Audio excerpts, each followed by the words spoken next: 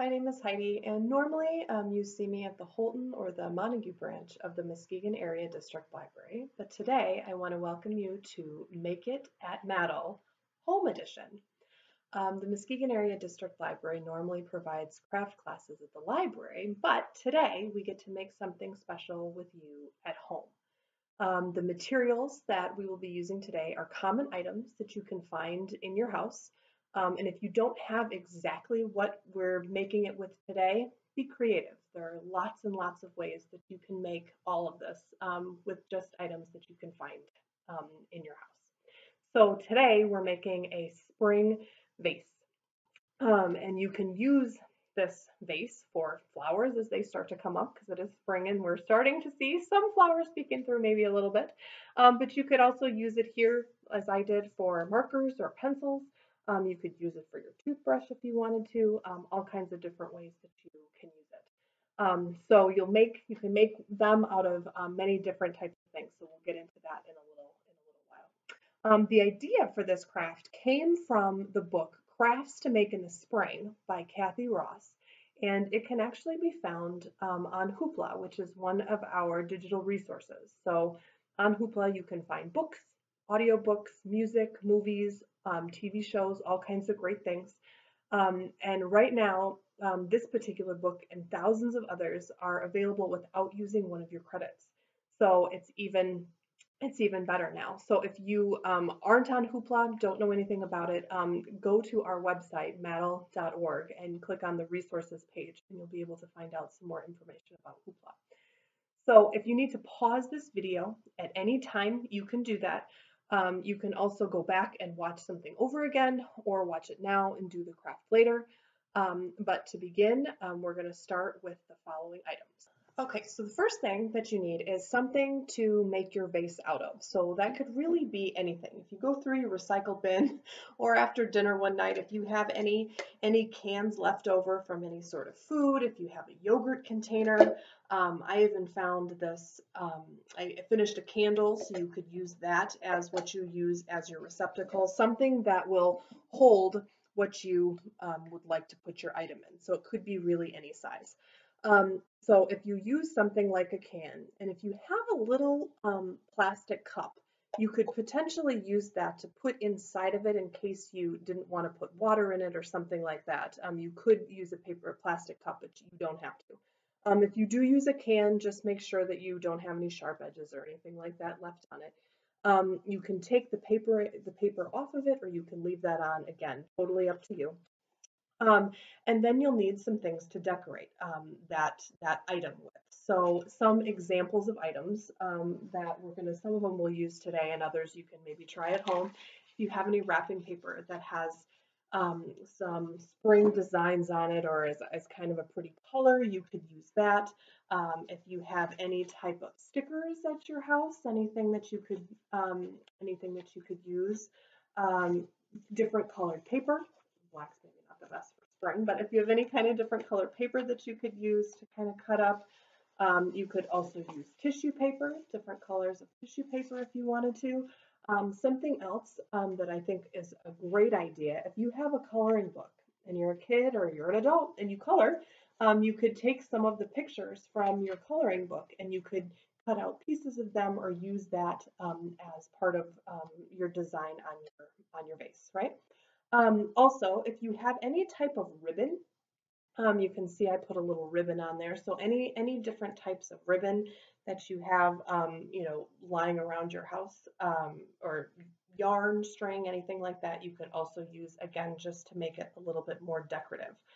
And then another possibility is, I am not the best artist, but if you're a good artist, you could take the construction paper that you have and you could actually draw a picture on your paper before you put it around your vase. So you could use markers, or if you have crayons or really colored pencils, anything that you could draw with.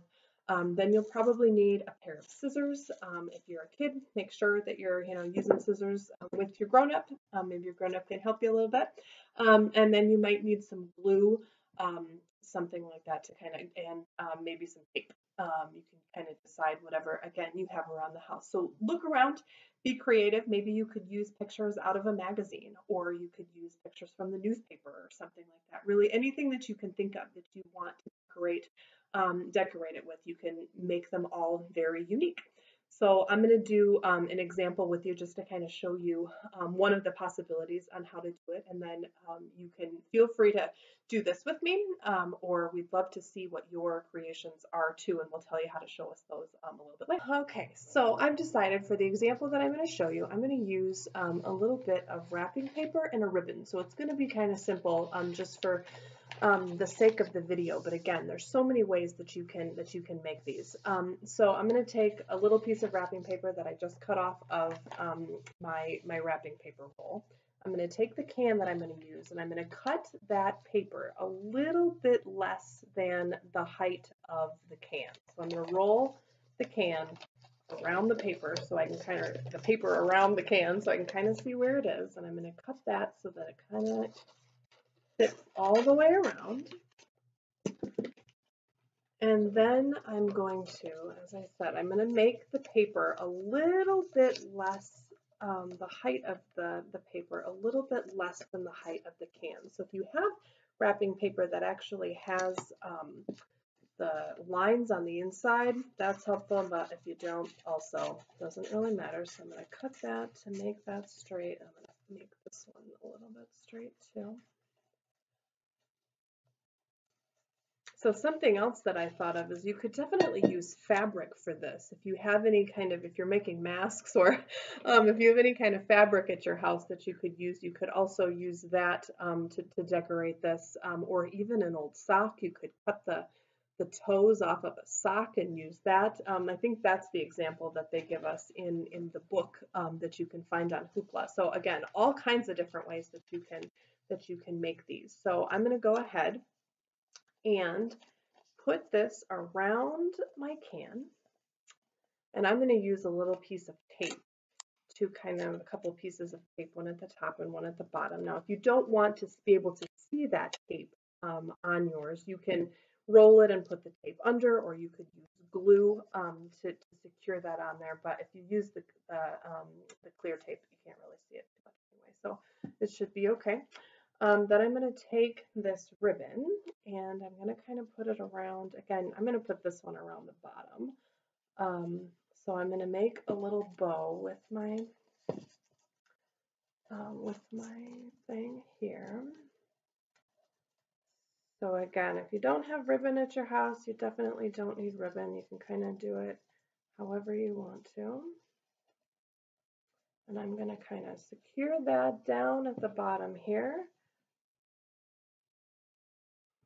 And then here's another example of a can that you can use. And again, this you could use to keep your scissors in, or again, if you have markers, again, the flowers that you can use once those start to come up, or really anything that you can think of. Thank you so much for joining us today. We hope you enjoyed Make It at MADL Home Edition. We would love to see the creations that you have come up with. So if you'd like to take a picture and send it as a comment on our Facebook page, we would love to see those. And make sure that you check back on Facebook regularly for more great virtual programming from the Muskegon Area District Library. And don't forget to check out our website, MADL.org, where you can find great resources like the book that was mentioned, Great Crafts to Make in the Spring, that's available on Hoopla. So definitely check that out for some more great craft ideas. Thanks so much. Bye-bye.